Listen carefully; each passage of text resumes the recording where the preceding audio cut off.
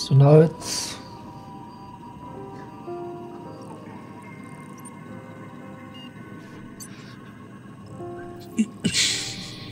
okay.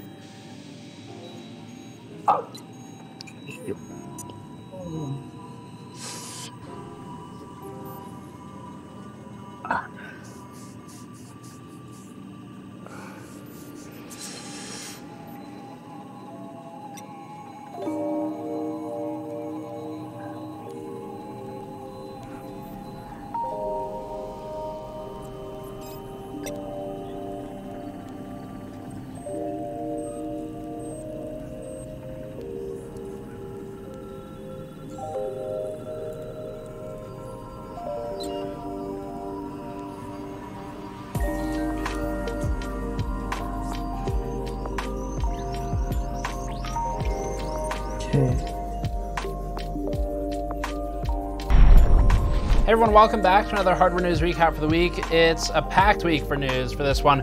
Crysis is coming back. There's a Crysis remastered coming out. Crytek showed that off in the past couple of days. Minecraft RTX has launched in a beta state. There's DLSS 2.0 from Nvidia as well that's supposed to fix a lot of the issues with DLSS 1.0 and its blurry unveil. Sony PlayStation 5 rumors about, well, availability or manufacturing and the pricing issues it may face. Hard drive makers seemingly hiding shingled magnetic recording technology, and a lot of other stuff. Folding at home making some big news, and then Ryzen 3 rumors as well. So, well, 3, like the 4 cores. We'll talk about that. Before that, this video is brought to you by Gigabyte's Aorus RTX 2080 Ti Xtreme. The RTX 2080 Ti Xtreme is built with a triple axial cooling solution and ready for anyone interested in it. It was a Kingpin signed PCB. One of 3. We had 3 of them here. We've sold 2 now, and the item sold to benefit Cat Angels, the shelter where we helped them take in a new kitten, and also they could use some additional funding since a lot of the corporate backers right now are in questionable economic straits, so they pulled back funding for charities. Anyway, the item sold to someone named Cole, and it was sold for $2,450. The donation should be drafted. I think eBay's policy is within 21 days of sale, they'll take the money and send it to the charity that was chosen, and it's going to be 100% of that sale will go towards Cat Angels. We're going to box up the items and ship them out in the next day or so. So really good news on that. Separately, just, I guess we'll mention this, Deepcool has kind of been making the rounds lately. You've probably seen some of the people you follow on Twitter, like maybe Paul from Paul's Hardware or Brian from BPS Customs, have received a box of surgical masks and a couple of the PPE suits from Deepcool, which is working with a factory to send these things out to some of the companies that it works with, including media. And we picked one up too. Paul, I believe, donated it to a hospital when he got it, and we thought, you know, that's a pretty good idea. We'll help out our local group as well. And so we worked with someone I know who works at one of the major hospitals near us, and we donated those over there. So thanks to Deepcool for sending that out. They will definitely make use of it. We were told that the 200 or so masks should be about a week's supply for the team that we donated it to. So that's a pretty big dent in things. Okay, moving on to the hardware news. Let's start with Crysis and Crytek. Crytek, which has presumably at this point resumed paying its employees, we're not sure, but they woke the Crysis Twitter account, which hadn't been used since about 2016, to tweet some nebulous, vague teaser messages to try and get everyone hyped about why that might be happening. Crysis Remastered is the reason that it's happening. Yeah, there's no release date yet, aside from the really a soon, good game. And most of the information about it is extremely basic. In a move that was perceived optically by the media and the user base as presumably an accidental leak, I don't know. The Crysis webpage for Crysis Remastered was published and then taken down in a flash. And the skeptical among us who's been doing this for long enough probably saw that and thought, wow, that sure seems like an architected marketing trick for a game that has to do at least partially with things like stealth mode. So anyway, architected marketing trick or not, Crysis Remastered is a thing. It's supposed to have API agnostic ray tracing. This is something that Crytek showed off previously with its engine. where it got big news coverage because it was the first AMD can do ray tracing too type of thing, which that's, I mean, all the cards can do ray tracing, it's just whether it can do it in real time or not. Anyway, they did it with an API agnostic solution that did run on older Nvidia cards and on AMD cards. That got coverage previously. That's supposed to be coming over to Crysis Remastered. We are currently uncertain at this time to what extent Crysis Remastered might or might not leverage the Nvidia RT hardware that's native to the RTX 20 series. So we'll obviously follow that up as we learn more. No release date. We know that it's coming out on PC, PlayStation 4, Xbox One, and actually this is pretty big news, the Nintendo Switch. The first time that a Crysis game has hit the Nintendo platform or ecosystem at all, and they were making a big deal out of that. But that's about all we know right now. It'll be fun though. We're looking forward to working with it. It'll be a good benchmarking piece and obviously a fun throwback as well. Next one, Nvidia pushing its Minecraft RTX update alongside Mojang, and it's currently in beta. It came out on the Windows Store this week, and it follows up on one of Nvidia's biggest name gets since the RTX product line launched. Nvidia obviously had a very slow rollout. It was, from memory, something about 55 days or so before the first RTX-ready title actually came out, which was partially a Microsoft issue since they didn't push DXR in time, but also, I mean, they did market their entire product line on that feature, and it took a while. So it's been rolling out for a while now, but Minecraft's the biggest name get they've gotten. The Minecraft ray tracing plugins or mods have existed for a while now. You may have seen some. We've seen some confusion online about, wait, wasn't this already a thing? But no, this is explicitly different. This will leverage the RT hardware on NVIDIA RTX products, whereas the previous mods did not, at least to our knowledge, do that, and they were less optimized. So in a big way, at least if you have RT hardware. Sounds Minecraft with the RTX update will introduce a new PBR, or physically based rendering system, which we actually have an interview with Crytek from probably 4 to 6 years ago about what physically based rendering is, and we have one with Chris Roberts from the Star Citizen team as well. Search the channel for PBR and you'll find it. But anyway, they're adding standard support to mattes for things like materials, that is, for things like roughness. Mattes will support reflections, refractions, global illumination based on their properties and the properties of the light around them. This is all pretty standard stuff, but you know, look at Minecraft and it wasn't before, obviously. DXR and RTX will add volumetric effects like crepuscular rays. These are often referred to as God rays, and fog. The expected reflections on surfaces which would reflect will also be added, and there's new emissive lighting for lava and glowstones and things that would emit light. This update also brings DLSS 2.0 to Minecraft, which Nvidia admits as being the fix to its DLSS 1.0 blunder.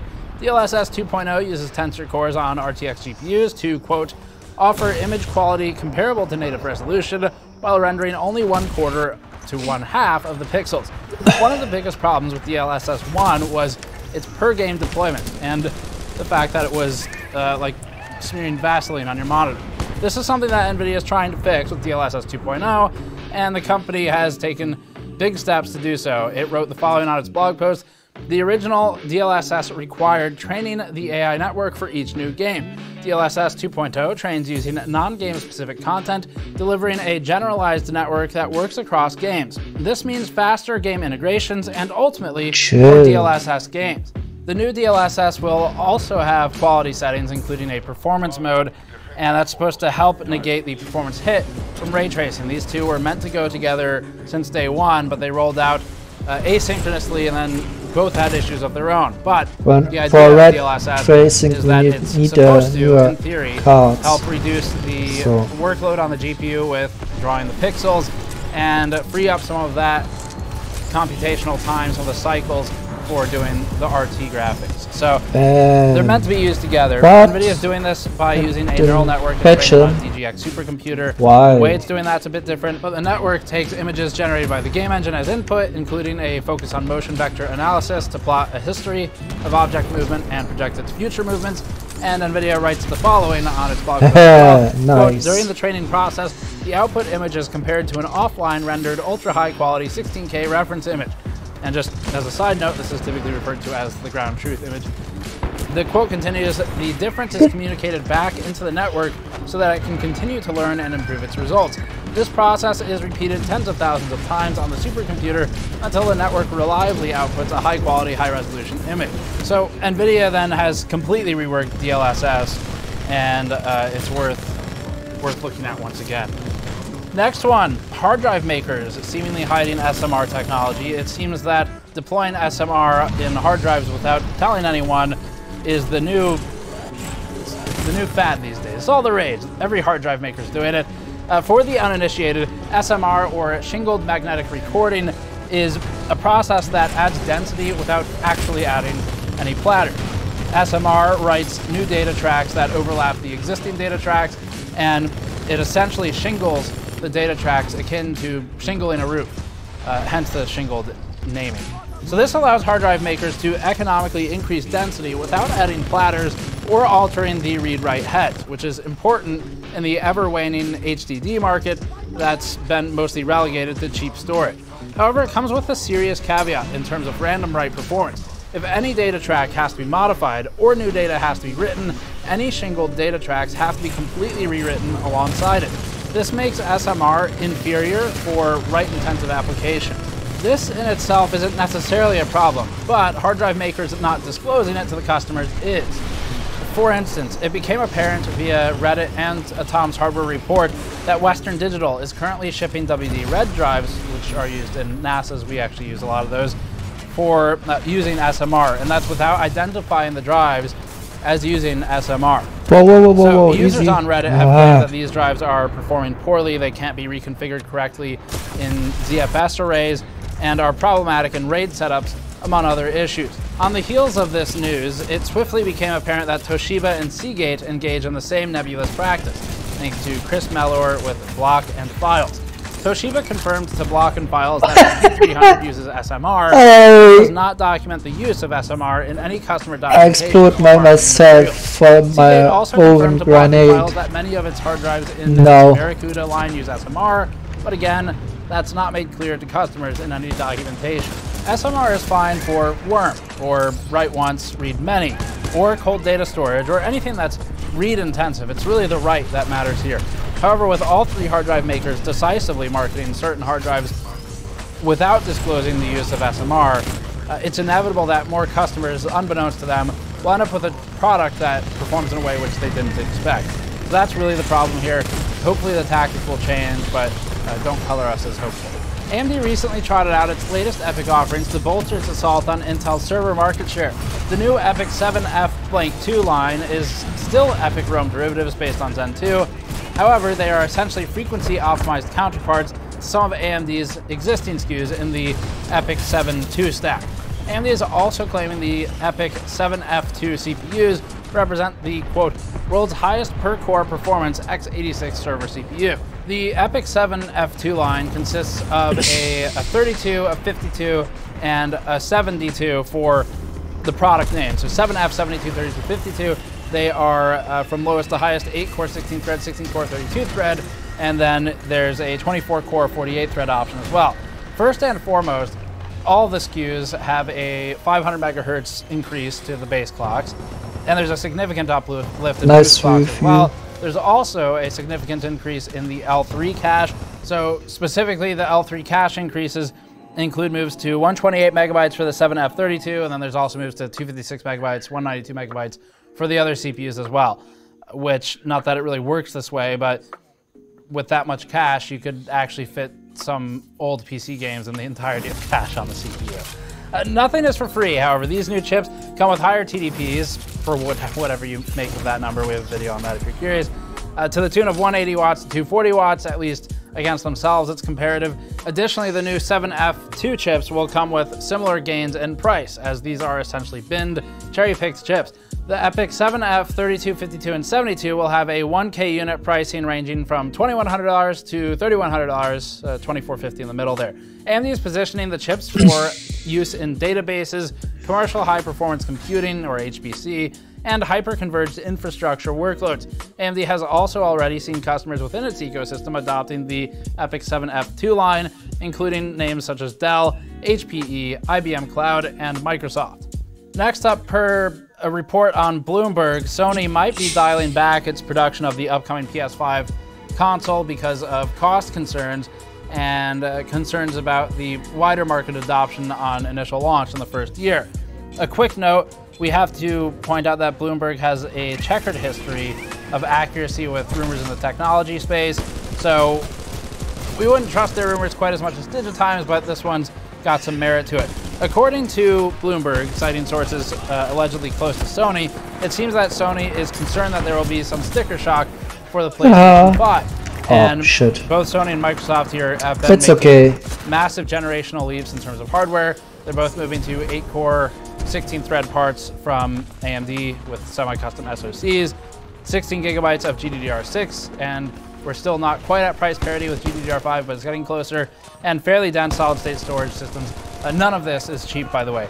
Of course, Sony and Microsoft have touted these specs, Microsoft more so than Sony, without addressing the giant elephant in the room of price. While nothing concrete has surfaced, if we're going to use passive voice, it's been suggested that $499 could be the new normal for consoles, as more potent hardware will facilitate a much higher price. And also, higher power consumption is another aspect to throw in there too. Furthermore, Bloomberg mentions that game developers working on games for the PlayStation 5 are expecting a price point for the console of between $500 and $550 if those rumors are accurate. It seems Sony is wary of overproducing consoles for its first run, and given the current economic climate, there are also other factors to consider too. More people might be stuck at home, yes, but a massive amount of people are also losing their jobs or on reduced hours. So there's absolutely no certainty right now as to what the buying market for entertainment devices is going to look like at the end of the year. And that's probably going to affect the manufacturing run, potentially more so than just the price of the unit itself. More than 500,000 Zoom accounts have surfaced on the dark web, which is probably television's favorite thing to talk about, the dark web. It's this mystical place. In today's episode of Delete Zoom, we're going to talk about the recent history of how some 500,000 Zoom accounts have been exploited. And your company may be one of the ones that started using this recently, so it's probably worth passing the story along to IT. Zoom has risen to prominence in the last couple of weeks, largely thanks to the pandemic. And it's also because Microsoft hasn't yet decided what it wants to do with its own platform, Skype, which has been left to rot in the corner somewhere. According to Zoom CEO, it's rotting in this corner somewhere. Zoom exploded from 10 million in December to 200 million this past March, highlighting that pre-pandemic, no one really knew what Zoom was.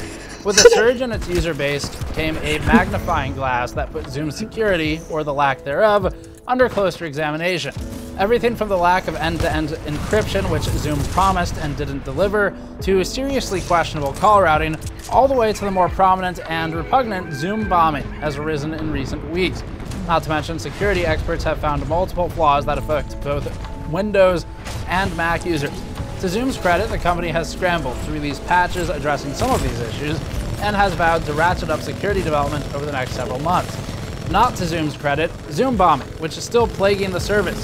To salt the wound, earlier this week, over 500,000 Zoom accounts surfaced, and some selling for less than a penny. Others were being given away for free, which is a common practice on dark web hacking forums. First one's for free.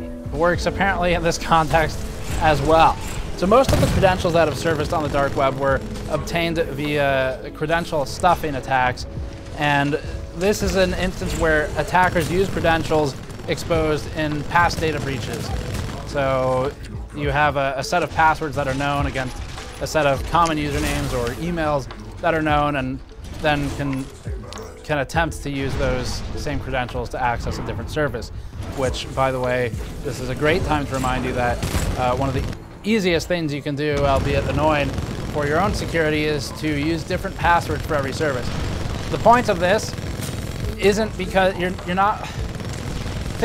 I think there's some trouble with explaining this sometimes, but the biggest thing with using different passwords is because you're not likely to be a targeted attack. So it's unlikely that there's some hacker with a hoodie up on the dark web looking specifically for you. More likely, they're pulling a set of passwords that's already out there from some previous leak on some random website, forum, whatever. Zoom apparently is one of them. And then they're going to run that against the email that you used or the username that you used on websites where it might matter, maybe banks or whatever. financial sites, things like that, or just, yeah, trying to get access to other information which would financially benefit them. So using a different password, or one that's not discussed a lot, a different email or username for different sites is a great way to secure yourself. Anyway, moving on. Per Bleeping Computer, Zoom has, quote, hired multiple intelligence firms to find these password dumps and the tools used to create them, as well as a firm that has shut down thousands of websites attempting to trick users into downloading malware or giving up their credentials. We continue to investigate our locking accounts we have found to be compromised, asking users to change their passwords to something more secure, and are looking at implementing additional technology solutions to bolster our efforts. Seriously though, get some kind of password manager. We're not security experts, but that seems like a pretty easy one to help out. Folding at home hits 2.4 exaflops. We're gonna go ahead and use the flops naming again. The meteoric rise of Folding at Home's compute power continues unabated, and it follows successful recruiting campaigns from the likes of Nvidia, PCMR, and tech publications, including Aorus, Linus's, and several others that you know of. I think Paul did a video as well. So, Folding at Home has notched several milestones recently, such as a couple weeks ago, thanks for the battery power that would best the top 7 supercomputers combined in at least x86 flops, and now Folding at Home is touting a combined 2.4 exaflops of computational power spread across its distributed network. For those counting, that's more than the top 500 supercomputers combined, at least in terms of sheer x86 exaflops. That's what it is. Of course, supercomputers might do certain things better, like their usual military and nuclear research for which they're often deployed, and these two aren't necessarily directly comparable, but it's a fun comparison to make. The heightened interest in Folding at Home's projects has led to something of a drought in terms of work units, something that Folding at Home has been aware of and working to rectify. Quote, more GPU work units are coming at Folding at Home. We've had to shift some of our efforts from setting up projects to moving data off servers to make more room for more data. It's amazing how quick the data is coming in, something like 6 terabytes per hour, said Greg Bowman, Folding at Home's director via Twitter. So if you're curious, GN's machines, we've got 2 editing machines that we have running Folding at Home in the off hours when the editor and those are capable of producing about 7 million points per day when they're full of work units, but that doesn't happen right now. So right now we're seeing more between 4 million and 6 million points per day. If you want to join the team, it's 234771. You can go into the configuration settings of Folding at Home and type that in. You'll join our team. No, let you go inside your type. Snowflake the Cat, one of our users. Thank you, that was an awesome one. I think there was a Steve's Hair in there as well. Anyway, we've moved up into the top 100 teams of all time. We started at low, like way down in the depths. I don't know if it was in the thousands or the deep hundreds, but we were way down there just a month ago, and we're in the top 100 now. Linus is currently ranked number 4, and we're at number 81, moving up significantly in the last month. So thanks for joining. It's been a lot of fun, and as soon as there's more work units available, I really want to do more with this idea, because I think it'd be fun to build basically like in a mining system frame, except for folding work, but there's not enough work units right now. Next one, or last one, I think. Rumor for Ryzen 3 3100 and 3100X. Everyone's favorite hardware leaker is back this week with purported information regarding rumored Ryzen 3 chips. Last year's Ryzen 3000 family notably never produced Ryzen 3 chips for desktop. And just to be exceptionally clear here, Ryzen 3 is not to be confused with Zen 3, nor is it to be confused with a Ryzen 3000 as the whole, which is already out. Ryzen 3 in this instance is referring to the R3 chips, which have been neglected for the most part, other than the APUs, since the first generation of Ryzen and Zen. So the R3 1300X and 1200 were the originals, and it looks like that series is coming back. There's been APUs again in between. Anyway, via Twitter, Momomo US has pointed us towards information showing a 4-core 8-thread Ryzen 3 3100 and alleged Ryzen 3 3100X as well. And given the naming, we can assume that these will be based on Zen 2. Although, you know, it's like 1600 AF kind of throws that out the window too. But can assume they're Zen 2, can assume they're 7nm silicon. Furthermore, the 3100 would run at an alleged clock speed of 3.9 gigahertz, while the 3100X would feature a clock speed of 4.3. We're assuming boost here, not base or all core. The leak didn't note whether these were base or boost, but you know, should be pretty obvious. The leak further mentions a 65-watt TDP, for whatever that's worth, a cache of 18 megabytes, and they would no doubt line up for targeting the lower-end i3 SKUs from Intel, which are difficult to justify anyway against something like an R5 1600AF. So we'll look into these if they exit rumor status, but either way, AMD at this point is largely competing with itself. The R5 1600AF and the 2600, which is basically the same thing, are going to be really tough to beat, especially at the $85, the intentional $85 pricing. It's not always there, of the AF. So that's it for this one. Thanks for watching. Subscribe for more. Go to store.gamersnexus.net to help us out directly. Thanks, Nexus.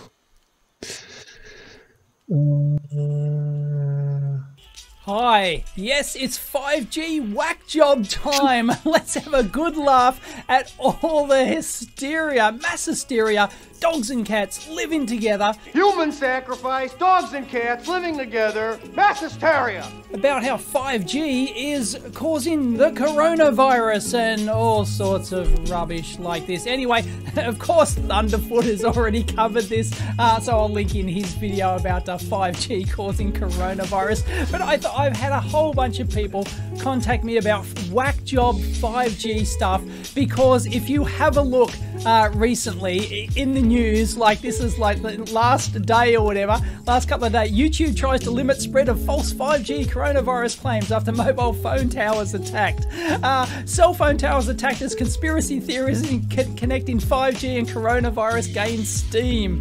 At least 20 UK phone masts vandalised over false 5G coronavirus claims. 5G cell towers torched in the UK. People are saying coronavirus is a cover-up for 5G. It's like whack job central, really. This is hilarious. Celebrities are spreading a wacky coronavirus 5G conspiracy theory and they need to stop. Minister claims 5G coronavirus conspiracy theories is dangerous nonsense. Conspiracy between New Zealand lockdown and 5G rollout unraveled and blah, blah, blah, blah, blah. Anyway, it's just absolutely ridiculous. Yeah, all of these 5G antennas on these cruise ships, they're really causing the coronavirus. Oh, it's just burying the needle on the mental retardation PCIe meter. This is insane. Anyway, there's like videos like this one people have pointed me to about some whack job who's done a teardown of a 5G street light, and it's a weapon, and he shows various modules. I won't look. I'm not even gonna. This is ridiculous. I'm not even gonna. This will not be a proper debate. We're just gonna have a laugh, and we'll actually go through this international appeal to stop 5G on Earth and space. Anyway, when was this? Anyway, Ampower 430. I recommend you listen to it. This is Sharia from the Signal Path, who is heads up the millimeter wave ASIC research team at Bell Labs, actually designing the millimeter wave ASICs used in 5G technology, and he talks all about this. So if you want to know the technical details about all this, by all means, check that out. I highly recommend it. I'll link it in down below. That's Shara and I like talking for like an hour and a half about millimeter wave design and transmission and all sorts of stuff. So really cool. Anyway, let's go over to here. This, people have been pointing to me to this, the 5GSpaceAppeal.org, an emergency appeal to the world's governments by scientists, doctors, environmental organisations and others. So yeah, if you read the appeal here, and we will go through it, it's, look at all this, and it's all referenced. Look at all these little numbers next to every single thing is referenced, and we could spend hours and hours and hours going down. Oh my God, look at this. Unbelievable. And here's all the references. Here we go. We could look at all, we could go in and cite all of these references. But I thought, I haven't gone through it yet, but this is whack job central stuff, really. Let's just, let's go. But first of all, follow the money. Let's go to the About page here. Who's actually running this? The signatories to this appeal are scientists, doctors, and environmental organisations from every continent who have been working tirelessly for many years to call the world's attention to an invisible assault on our biosphere. That assault can be ignored no longer. 5G, the 5th generation of wireless technology, must not be built on Earth or in space. The notion that radio frequency, commonly known as radio waves, is somehow not real radiation and is harmless was disproven in the 1970s 1970s in laboratories all over the world, and the harm to humans, animals, and plants has since been confirmed in over 10,000 peer-reviewed studies. If 5G is built, radiation levels will increase 10 to 100-fold, virtually overnight, everywhere. There will literally be no place on Earth to hide from it. The effects of levels of radio frequency radiation already existing now on the health of the population and the environment, as reflected in quality of life, high rates of cancer, neurological disease, heart rate, diabetes, even in children, plummeting populations of birds, bees and butterflies, and unhealthy forests can be seen and felt everywhere. Yeah, it's probably like those sort of things have probably got, you know, nothing to do with the fact that the Earth is like warmed up, like, what is it, half a degree or at least, or something in the last like 30, 50 years or something like that. So, yeah, no, it's, you know, correlation always equals causation. Oh, we've had, yeah, bee numbers are plummeting, so it's got to be the 5G radiation. Winning argument. So if we go over to spurious correlations here, I mean, look at this. Suicides by hanging, strangulation and suffocation matches the US spending on science, technology, space and technology. Clear, you know, correlation equals causation here. The number of people who have drowned by falling into a pool and versus films Nicolas Cage has appeared in. That's it. Correlation there. Pretty good. Look at this per capita cheese consumption. The number of people who died by becoming tangled in their bed sheets. We just have to stop cheese consumption. I'm going to start an appeal thing now. Get signatories. This is ridiculous. Look how many people they got to sign this. As of April 7, 227,596. That's how stupid people are. From 211 nations and territories have signed this appeal. Wow, let's have a look at Australia. Our land, our water, our future in Gosford. Abundant happiness. Australian College of Environmental Studies. Of course, an organic store. So yeah, all of these companies, all these organisations have all signed this. That's just in Australia. I mean, this is just ridiculous. So let's check out the person behind this, Arthur Fristenberg. He's, for his CV, go to cellphonetaskforce.org. Oh, this is good. Curriculum vitae. Our good mate Arthur. Let's have a look. He's the founder and president of Cell Phone Task Force and author of The Invisible Rainbow, A History of Electricity and Life. Bestseller. He is also author of Microwaving Our Planet, The Environmental Impact of the Wireless Revolution. Cell Phone Task Force, 1996. He was editor of the journal No Place to Hide. Huge circulation on that. I hold a regular subscriber. Since 1996, the task force has provided a global clearinghouse makes the music a little bit lower. Technology's injurious effects and a national support network for people disabled. They've been disabled by all this cell phone RF technology. In 1997, the task force was the lead litigant in a challenge brought by over 50 citizen groups against the FCC's limits for human exposure to radio frequency radiation. How'd they get on with that? Anyone know? Post in the comments down below. Fristenberg is also president of the Santa Fe Alliance for Public Health and Safety, which he co-founded in 2005, which found a successful campaign to oppose citywide Wi-Fi in Santa Fe. Yeah, how's that working out now? I bet the Wi-Fi is everywhere in Santa Fe. Let me see if I can find a map. Yeah, Santa Fe, here we go. Something tells me they weren't very successful. Downtown Santa Fe. I don't live in Santa Fe, but anyway, downtown Santa Fe. Sorry, it's riddled with Wi-Fi. Oops. And right back here in episode 55, wow, in January 2010, that's a blast from the past, back in the old garage, I did this video on the radiation levels of Wi-Fi, because you could apparently harness energy from Wi-Fi, and it showed you how little energy is available in Wi-Fi. And I go through the numbers here on the whiteboard. Surprise, surprise, here's a little secret you might not know. RF energy drops off with a square distance. And when you've got an antenna that's with a 360-degree radiation pattern like Wi-Fi, you calculate one small area, one small like square centimeter area, like 1 meter away from the antenna, and you can calculate how much power is in that 1 square centimetre or whatever. It's, yeah, half a bean. But, you know, don't let the facts get in the way of a good story. He is president of New Mexicans for Utility Safety, which he co-founded in 2015, which succeeded in stopping the deployment of smart meters in New Mexico cities. He co-founded the Global Union Against Radiation Deployment from Space in 2014 to oppose global wireless internet from thousands of satellites in space. Yeah, that didn't work out too well. SpaceX are really pumping those satellites up there. Unbelievable. But he's a published author, look at this, in renowned journals.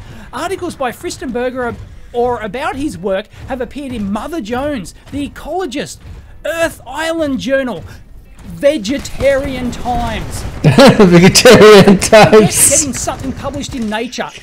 No, Vegetarian Times. That is the pinnacle of scientific research. Vegetarian Times.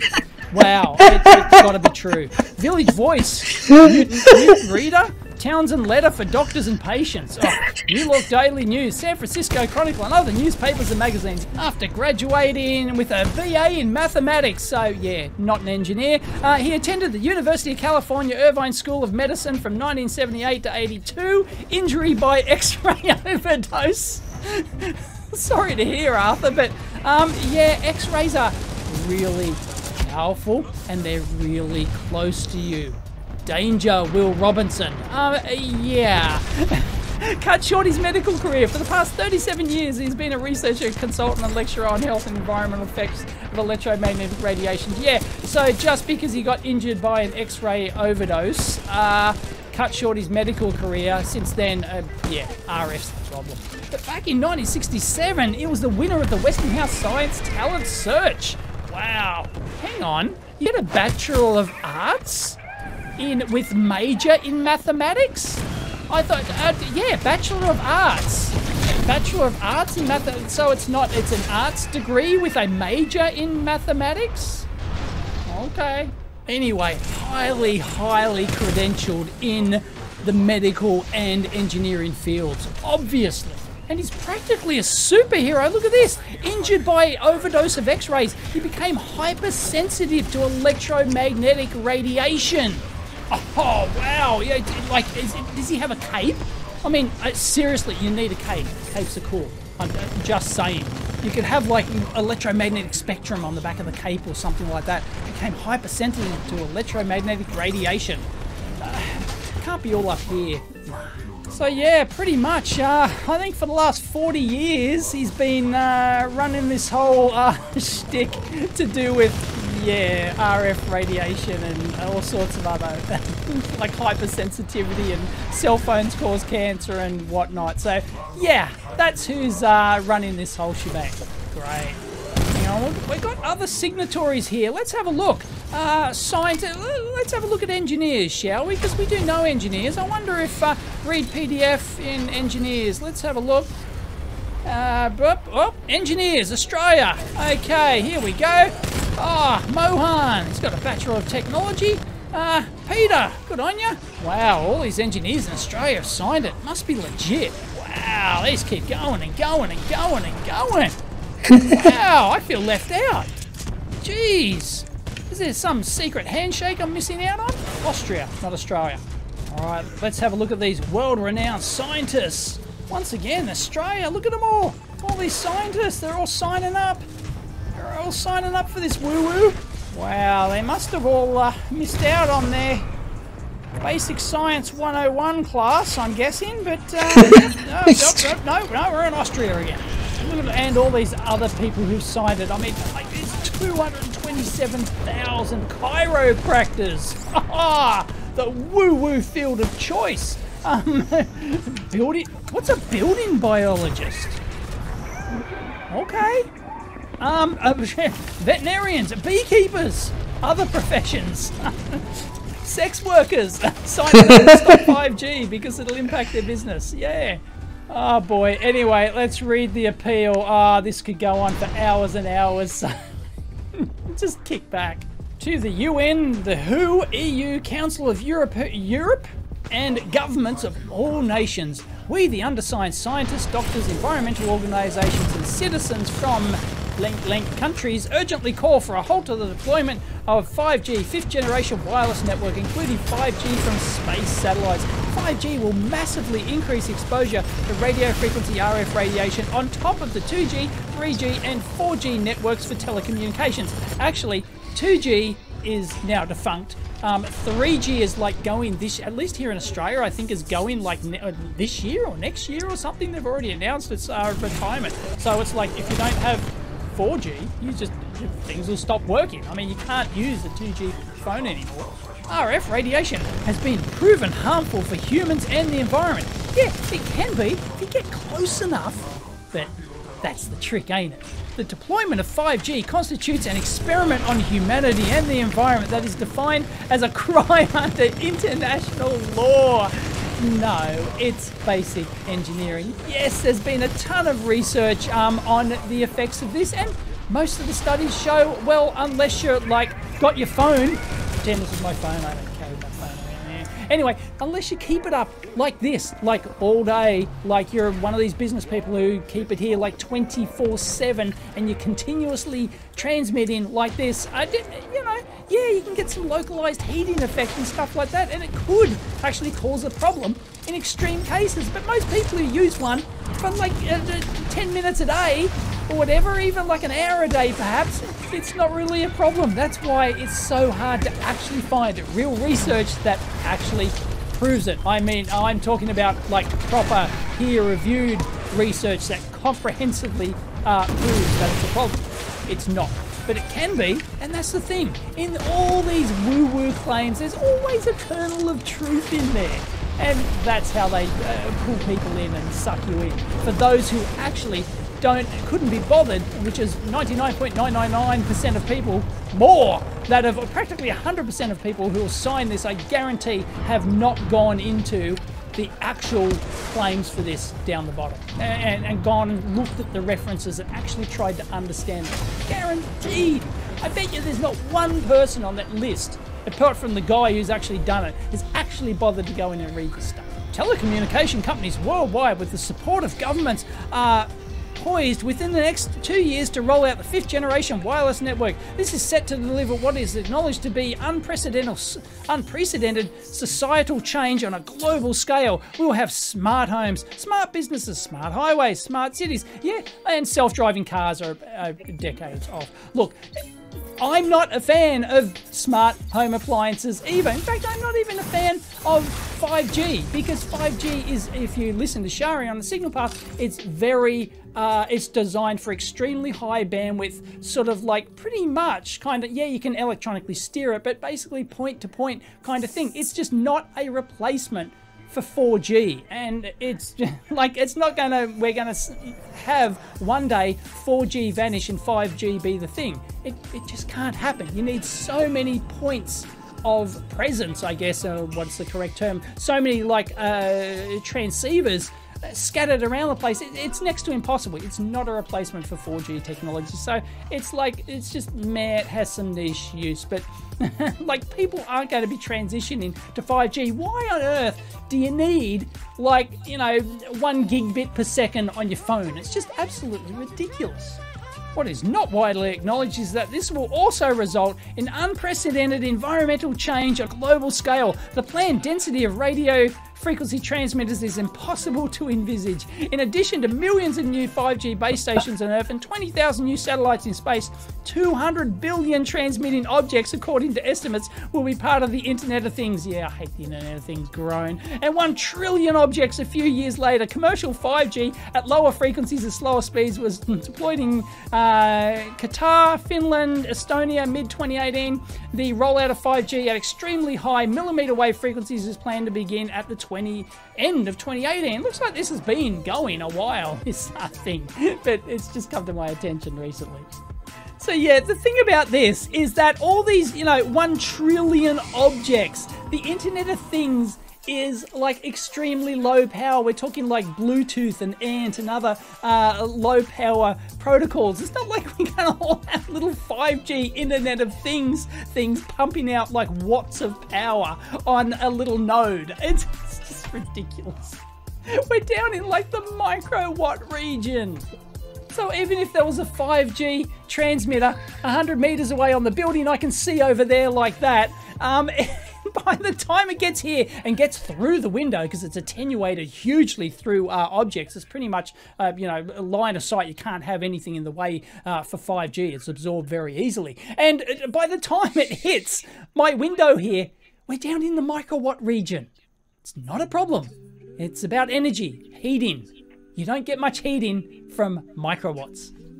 You see, the thing is, while 5G is higher frequency than 4G, we're talking typically like 25 plus gigahertz here, as opposed to like 5 odd gigs, whatever the current 4G networks operate at, or under that in various places. Really, we're not talking about any higher transmission or reception levels, but we are talking about more transmitters per tower.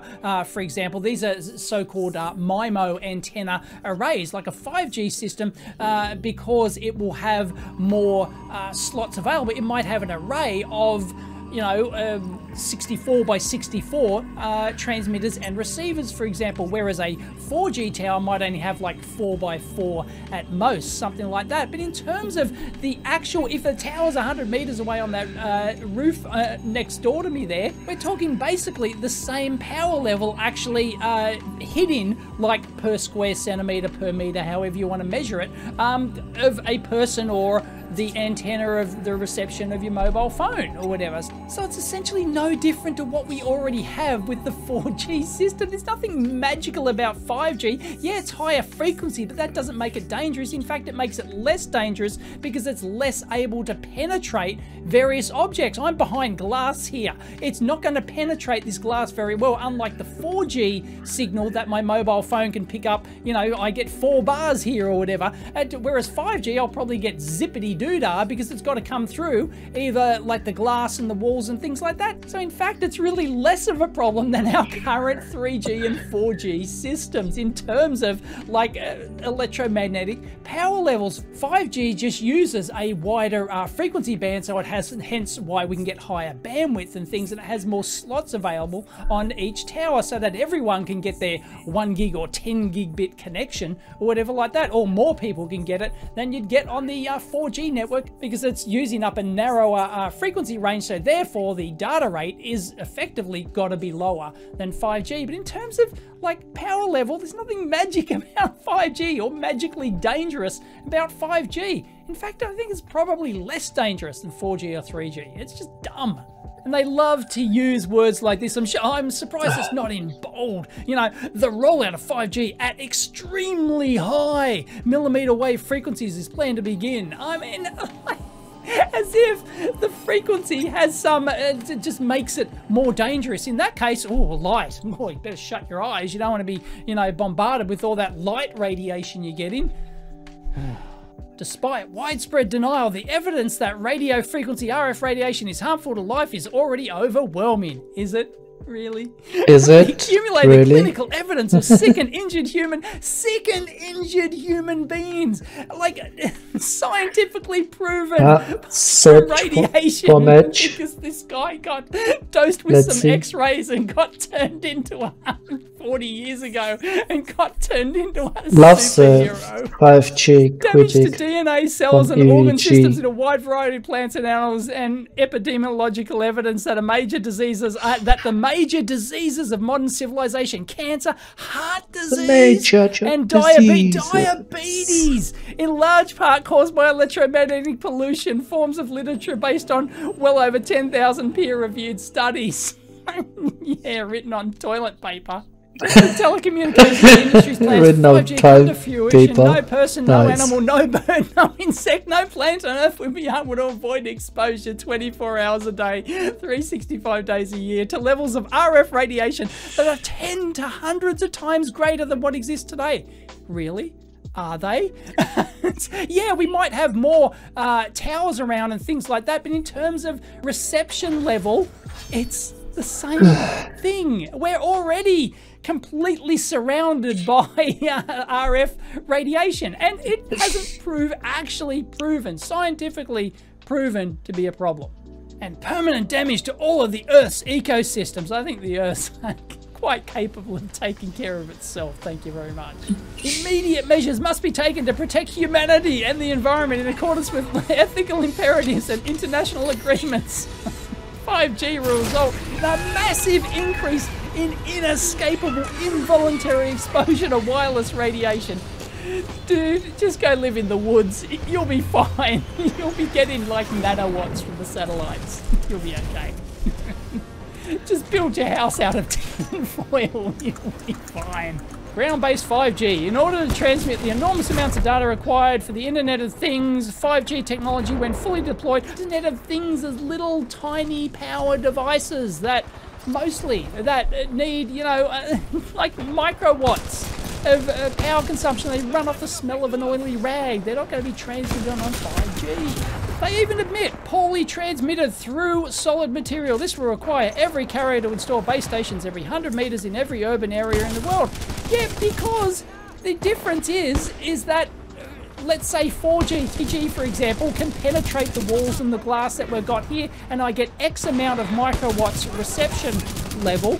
It's going to be no different if we've got a little micro 5G transmitter like within, like in the top of a warehouse or something like that. You're still going to get the same reception levels. It's not like they're going to install like a 10 kilowatt transmitter at the top of that warehouse. It's just ridiculous. They have these little different categories for micro transmitters and micro arrays, just like this. And I'm going to Wikipedia here, so please forgive me if you're not a Wikipedia fanboy, but look, we have these different categories. Femto cells, pico cells, micro cells, metro cells, things like that. They have different power output ratings. You're talking tens of meters, things like this. You're not going to install in, as I said, like a 10 kilowatt 5G tower in a little warehouse that, you know, is like a 10 meter high roof or something like that. You're going to install in like sub Wi-Fi levels. This is lower levels than a typical Wi-Fi router, but I guess, yeah, you tried to stop Wi-Fi back in the like 90s or whatever, and that failed. But like, we're talking like serious ridiculous. This is output power levels, not to mention actual reception levels. Do the calculations. Drops with a square of the distance. You can calculate, okay, you've got a 100 milliwatt transmitter up here, assuming that it's like shaped like this, for example. You've got X square, a radius on the ground. Calculate that radius, calculate the amount of power per square centimeter or per square meter at that distance. You're fine. It's not all. Oh, actually, they do actually compare Wi-Fi here. Here we go. 20 to outdoors. Like, yeah, typically, like, Wi-Fi router, you can actually set. Oh no, don't run away. They let you set the output power level. They might even tell you what it is in milliwatts. And that's the thing, with these output ones, like, yeah, okay, it might be transmitting at like 10 watts, 20 watts, something like that. You know, you put it in the middle of some huge park or something like that, and it's got to cover like hundreds of meters, circle radius like this. So unless you climb the freaking tower and stick your head right up to the thing, it's not going to be a problem. In fact, you better ban all those like 5-watt walkie-talkies and stuff. Like, you whack a walkie-talkie up to your head like one of those UHF radios, and they're pumping out, you know, 5 watts or whatever. That's like right next to your head. And then people are complaining about, oh, this might be like maybe 5 to 10 watts output power for a micro cell for like hundreds of meters. Come on.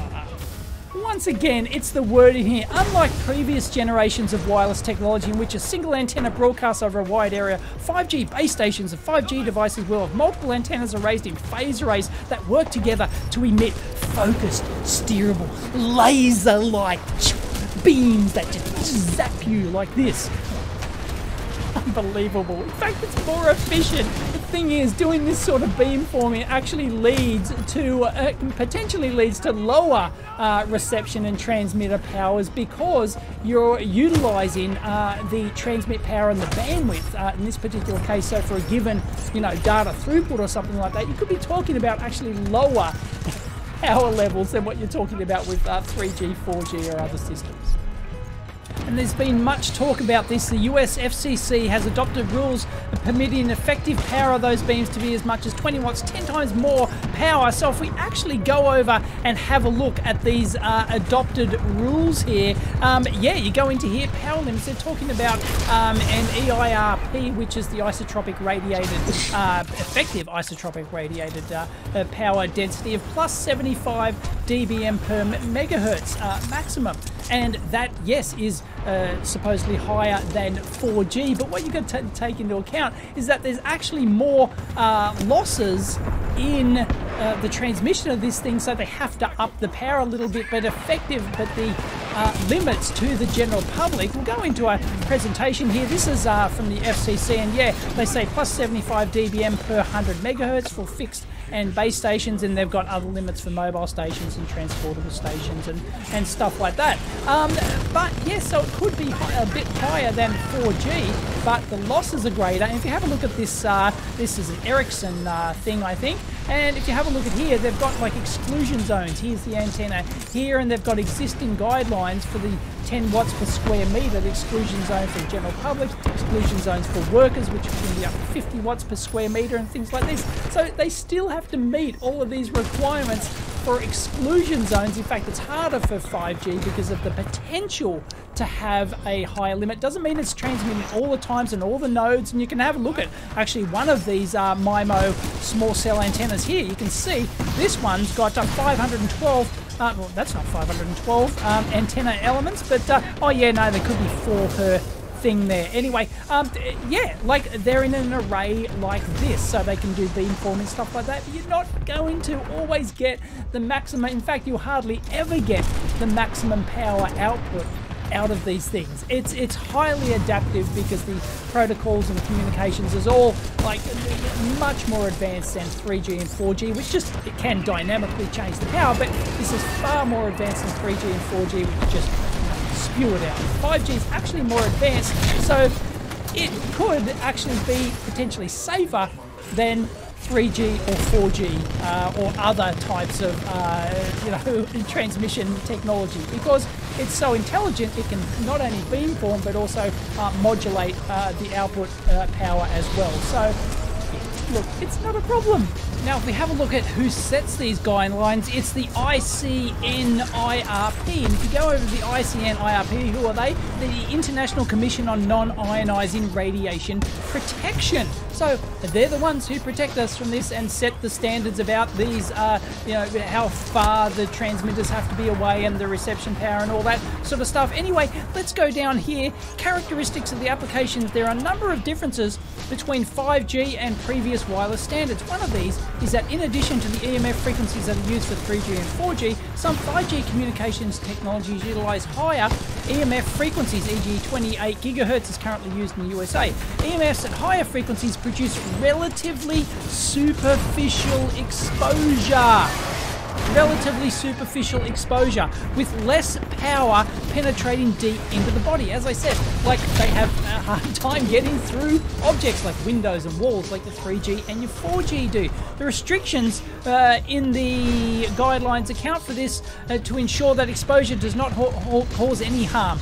Different EMF frequencies also behave differently in the environment. As a result, additional antenna are required to utilize these higher frequencies, because everything, somebody farts 10 meters away, it's going to be with 5G. That's how low power these things are when they actually get to the receiver. It's ridiculous. These are not expected to affect the exposure scenario appreciably, and initial measurement studies suggest that exposure from 5G antennas will be approximately similar to that of 3G and 4G antennas. A key feature of the 5G wireless standard is that we'll use beamforming technology, which allows for the RF EMFs to be focused to the region where it is needed, e.g. to a person using a mobile phone, rather than being spread out over a large area. This will allow, for example, the same RF EMF frequencies to be sent to different users concurrently without interfering with one another, which increases communication rates, blah, blah, blah. This also, as I said, this also reduces exposure in regions where communication is not needed. 5G is actually better than 4G and 3G in this respect, with no appreciable difference in the amount of EMF, RF energy that's actually you're exposed to. Come on. RF EMFs have the ability to penetrate the human body, with the main effect being a rise in temperature in the exposed tissue. The human body can adjust to small temperature increases in the same way as it does when undertaking exercise and performing sporting activities. Geez, I still sweat for an hour after an intense class. That's how hot my body's getting. This is because the body can regulate its internal temperature, however, above a certain level, referred to as the threshold. RF exposure and the accompanying temperature rise can provoke serious health effects such as heat stroke and tissue damage. Yes, if you're standing right next with your face pressed up against the transmitter. Another general characteristic is that the higher the frequency, the lower the depth of penetration of the EMFs into the body. As 5G technologies can utilize higher EMFs in addition to those currently used, power from those higher frequencies will be primarily absorbed more superficially than from previous mobile communications technologies. Yet people are just going nuts over 5G because, oh, it's higher frequency, it must be bad. However, although the proportion of power that is absorbed superficially as opposed to deeper is larger for the higher frequencies, the restrictions have been set to expose that a resultant peak spatial power will remain far lower than that required to adversely affect health. Accordingly, 5G exposures will not cause any harm, providing that they adhere to the guidelines. And as if cell towers and mobile phones aren't going to adhere to these guidelines. And it's important to note that at the levels measured so far, the existing 1998 regulations before 5G was even a wet dream would also provide protection for 5G technology. However, it is difficult to predict how new technologies will develop. They've made the new one, 2020, has made a number of changes to ensure that new technologies such as 5G will not be able to cause harm regardless of our current expectations. These changes include the addition of whole body average restrictions for frequencies greater than 6 GHz, restrictions for brief 6-minute exposures and for frequencies greater than 6 gig, and the reduction of the averaging area for frequencies above 6 gig. So there you go. That's from the actual body that is responsible for setting the standards for exposure limits and everything else. So once again, unless you climb the tower and stick your head up to the transmitter, it's not going to be a problem. The actual reception thing for the general public, look, this is 25 meters away and we're already outside the general public exclusion zone and things like that. So for this huge base station, it's pretty much just ballpark on par with 3G. It's not magically 1,000 times worse. It's ridiculous. All these fears are completely unfounded. And once again, multiple laser-like beams simultaneously zapping people like, a laser fly zapper. Cancer for you, cancer for you, cancer for you. At least 5 companies are proposing to provide 5G from space for a combined 20,000 satellites, low and medium Earth orbit that will blanket the Earth with powerful, focused, steerable beams. Each satellite will emit millimeter waves at an effective radiator power up to 5 million watts from thousands of antennas raised in the yeah, all of these satellites have 5 megawatt transmitters on them. They even admit it. Although the energy reaching the ground from satellites will be less than that from ground-based antennas, it will irradiate areas of Earth not reached by other transmitters and will be additional to other ground-based objects. It's come on, it's not just pumping it out like this, it's more intelligent than that. That's the reason for 5G and beamforming. But even more importantly, the satellites will be located in the Earth's magnetosphere, which exerts a significant influence over the electrical properties of the atmosphere. The alteration of the Earth's electromagnetic environment may be an even greater threat to life and humanity than the radiation from ground-based antennas. See below. Oh, do we get into wacky thing? There's this thing about clouds. Let me show you this. Jesus. Our mental retardation PKE meter's gone off the scale for Dr. Naomi Wolf. If you enlarge, you see tiny waves throughout this giant anomalous cloud formation. Could 5G be having unintended consequences? EMF is a real thing that Europe more strictly regulates than the US. Oh, I'm sold. It's gotta be the 5G woo-woo causing his cloud formation. Couldn't be any other atmospheric phenomenon. No. Look at it, like, oh, there it is. There it is. That is clear evidence. I wish you could see these electrified looking clouds in the strange detail that my phone can't capture. Also correlates with people's ears, heads hurting. There's reasons that your head's hurting, man. But it ain't 5G. Is 5G messing with delicate reactions of clouds and with fluids and tissues in human beings? Would make sense? You think? X-rays are energy. This is great stuff. Over New York City, a field of particulate shearing off to the right of man-made boundary line with these distinct fields of ripples. 5G, what is causing ripples like water in man-made cloud cover? Andrew Cuomo, isn't he the New York mayor or something? I don't know, something like that. I don't. Emissions visibility depends on atmospheric conditions, among other things, but yeah, those ripples are damn weird. Microwave heaters in the atmosphere are confirmed now, confirmed, along with chemtrails. Tomorrow, Congress votes on 5G. Why wouldn't new energy waves create ripples in cloud cover? Other anomalies?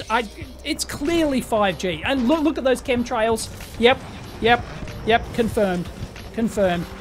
It's the New World Order, Illuminati. I would like to thank the sponsor of this video, the New World Order and the Illuminati. Thank you. Harmful effects of radio frequency radiation are already proven because there's dozens of appeals from similar nutcase organisations. Yeah, that's proof. Sure. Oh, God. Look at all these. Look at all these. These are like miscarriage. Yeah, cardiovascular, cognitive impairment. Yeah, anyone who believes this is cognitively impaired, all right. DNA damage, oxidative stress. What on earth is that? But clearly caused by 5G and RF. Increased free radicals. I thought free radicals were a good thing, aren't they? Obviously behind the times. 5G causes autism, just like vaccines. And ADHD as well. I suspect it's not ADHD causing your kids to go hyper, it's because they're kids. Damage goes well beyond the human race as there is abundant evidence of harm to diverse plant and wildlife, laboratory animals, ants, birds, honeybees, fruit flies, the trees just can't, they just quiver, 5G. The WHO's International Agency for Research on Cancer concluded in 2011 that RF radiation at frequencies 30 kHz to 300 gig are possibly carcinogenic to humans. However, recent evidence includes the latest studies of cell phone use and brain cancer risks, indicative that RF radiation is a proven carcinogenic to humans. Let's just go check out these references, shall we?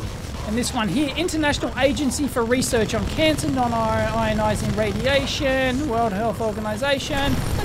First of all, let's just look at, well, have we had an increased rate of brain cancer? Because people have their shoe phone, like, right up to their phone like this for hours a day. I don't know. I'm lucky if I get, like, one call a week from the wife, and then it's like, I put it on the hands-free thing. But anyway, the people with their shoe phone up to their ear, people don't talk anymore, do they? They just socially chat now on their Facebooks.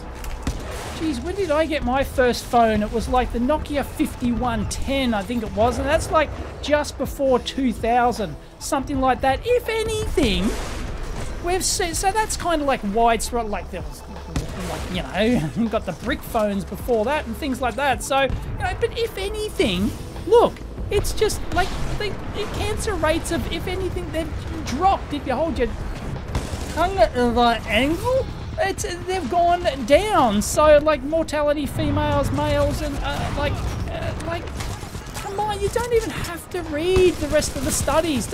People are obsessed with these things. Oh, and before the new Facebooks and everything, everyone was like talking for like hours a day on their phones, and there's been no increased rate of brain cancer here in Australia. So come on, like, where's your data?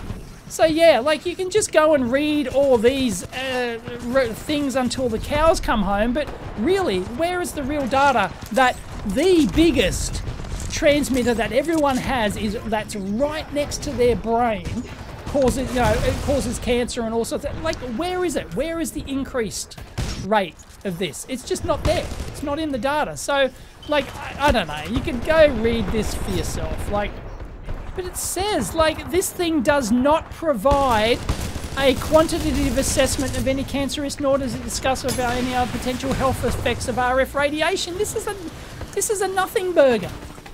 This is their nothing burger. That's also nice. Monographs on the evaluation of carcinogenic risks to humans. Nothing National burger. Agency for Research on Cancer for the World Health Organization. Okay.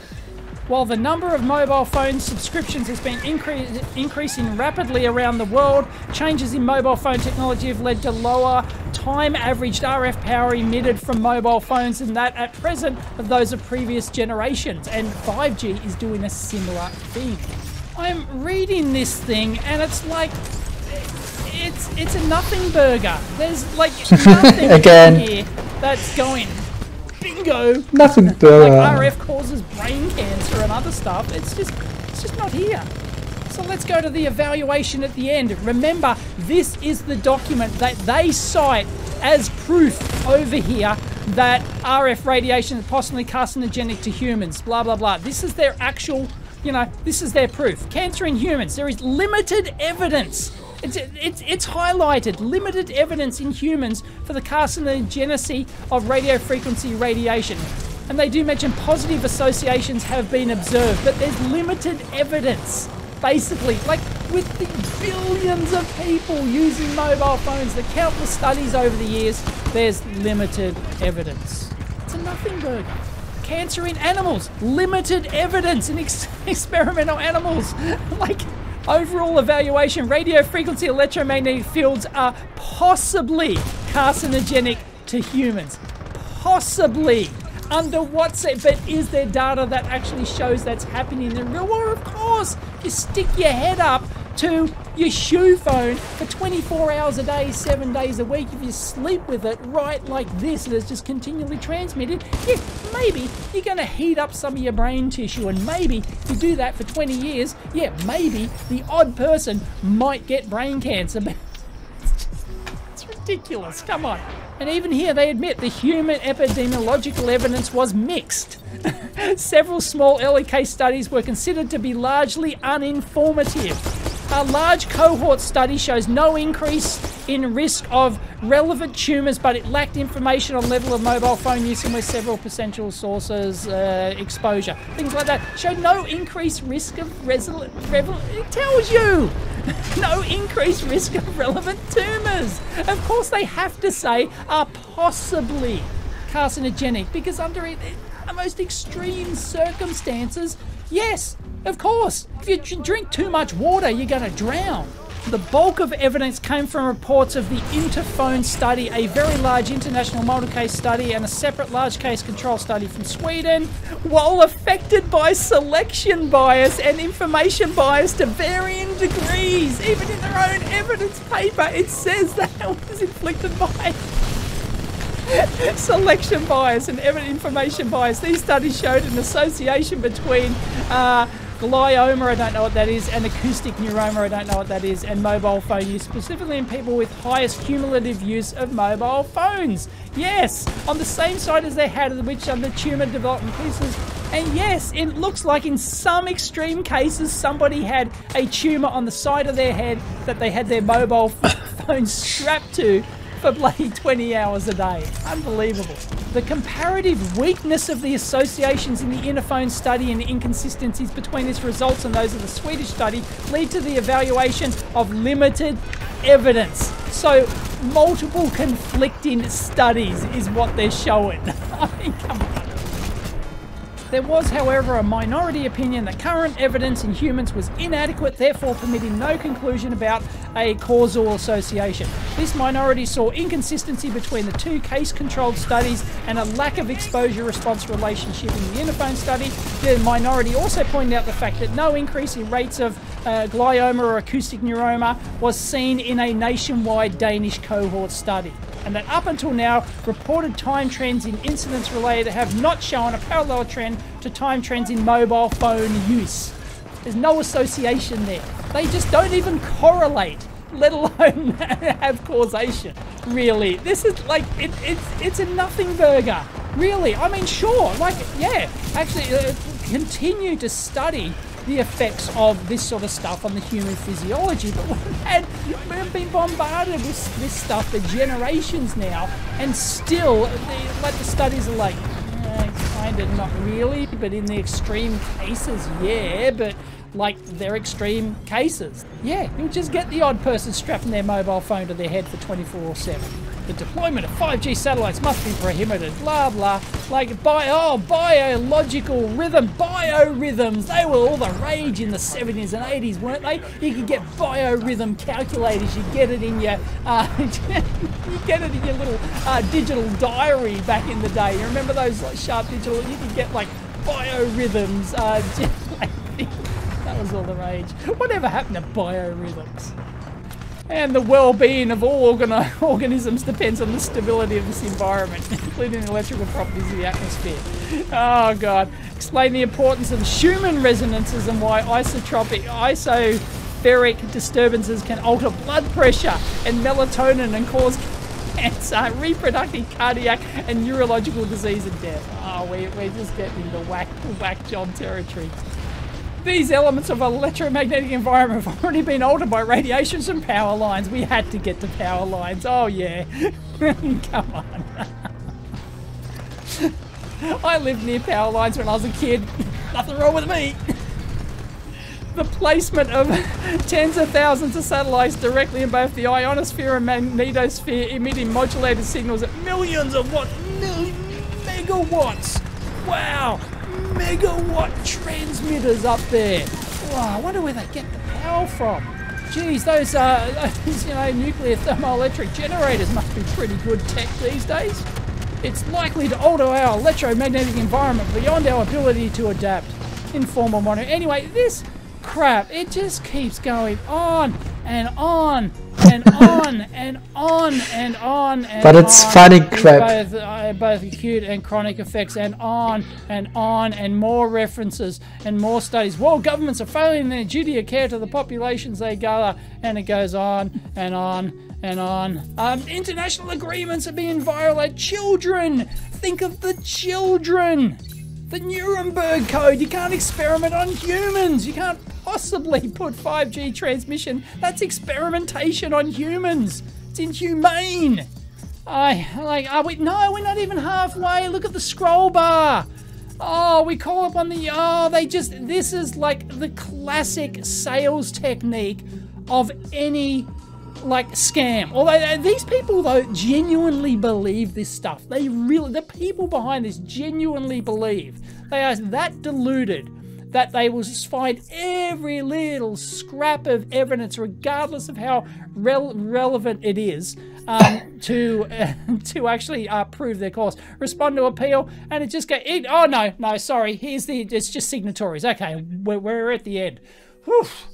Anyway, there you go. I'm gonna call it quits. That is the international appeal to stop 5G on Earth and in space.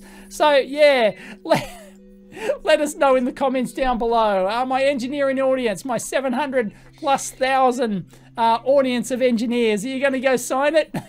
Are you embarrassed that you signed it 5 years ago or something and your name's in that list? Anyway, that's absolutely hilarious. So yeah, 5G causes everything.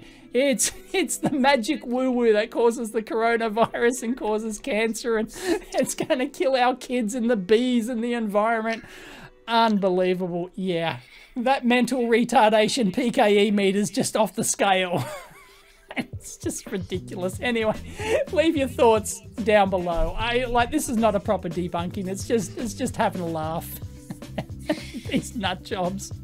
Anyway, yeah, just stop reading the news and about this sort of stuff, and you see these posts on Facebook or wherever, and with all this woo-woo of all this crap in here, and they just bamboozle you that scientists and engineers and also, people are all signing this thing and it must be legit, and it's like, no, look, come on, this is just blah blah blah blah blah, and all these references, and you go in and read them and they're like nothing burgers. They really are. Seriously, and all that, but they've put serious studies behind this, and it's just very little to If Anything has really come out about it. If anything, they all conflict each other, and they even admit in here that it's just, you know, it's it's a nothing burger. Anyway, there you go. Hope you enjoyed that. If you did, please give it a big thumbs up. I can't handle this anymore. Let us know your thoughts in the comments down below. Links to other whack job articles and news reports and things like that. People ripping down circuits. Unbelievable. Catch you next time.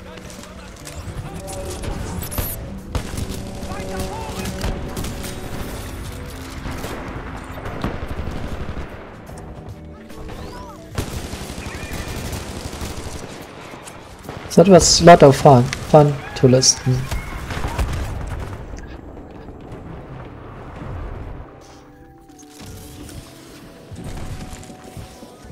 About the bullshit about the negative bullshit about the 5G. Hi, it's repair time. I've got myself a classic HP, none of this Keysight rubbish or let alone Agilent rubbish. HP 54616B, 500 meg scope, 2 gig samples a second, 1 nanosecond peak detect. This is still a very potent scope these days. So if you can actually pick up one of these quite cheaply, if you can, they still go for a reasonable penny if it's working and in good nick. This one's in reasonable nick. It does have some chips on the corners and stuff like that. It's obviously been dropped. It's got some paint on the top. It says powers on, no signal. So at least it should power on in theory. Anyway, I do like the form factors. You've heard me rave on about the 54600 series before and how I absolutely love that scope, and they're still very nice if you can pick one up. The mixed signal version, option interface, probe power, the calibrator output, and that's about all she wrote. So let's power it up, see what's wrong with it. All right, fingers crossed. You can go bang. Can hear the fan whirling. Oh, there we go. Yes, HP. Yeah, brilliant. Copyright 1996. We're in like Flynn. Hello? Hello? The geometry of the screen looks really good. Sorry about the flicker. You will get some of that, but that looks like it works. Well, there we go. We can move channel 1. Oh, there we go. Channel 1. They just decide to pop up. What's the time base? No, the time... Oh, hello. Hello. The time base is there. 100 nanoseconds per division. It's not recognizing the time per division. Oh. Okay. So time division doesn't work. Main delay doesn't work. Trigger mode button doesn't work. Measure. Hey, measure works. Time. Cursors.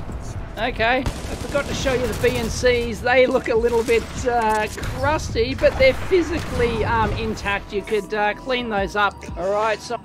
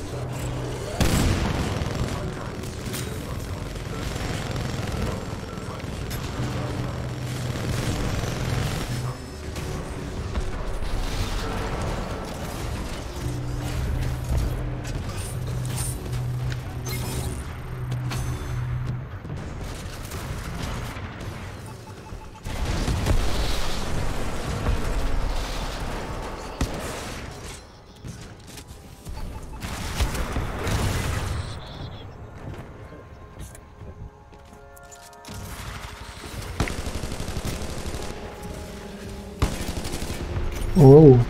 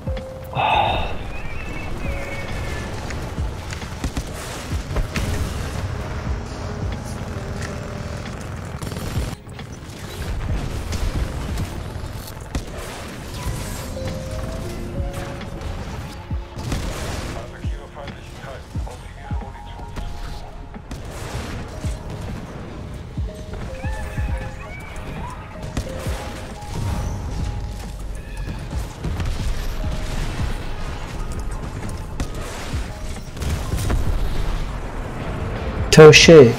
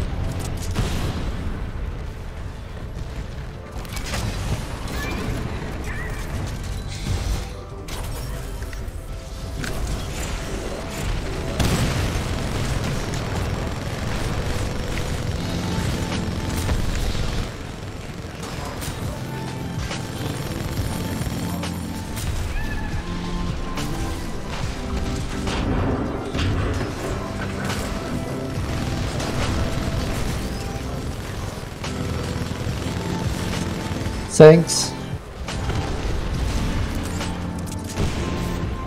What's the battery? Battery. What's the battery? Battery.